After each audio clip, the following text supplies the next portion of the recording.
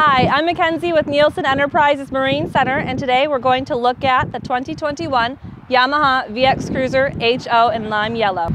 This watercraft features 30.1 gallons of storage, featured in the bow as well as underneath the two-piece seat, which we'll get to in just a moment. New to this watercraft is the LCD Connect screen.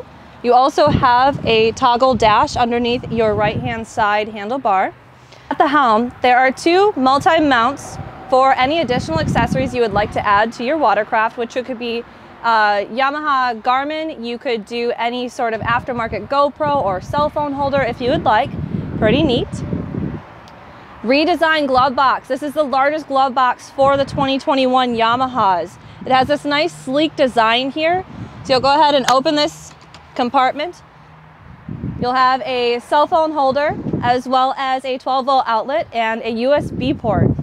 And also new, really neat design for this watercraft is the integrated footwell drains. We'll also feature two pull-up cleats on the deck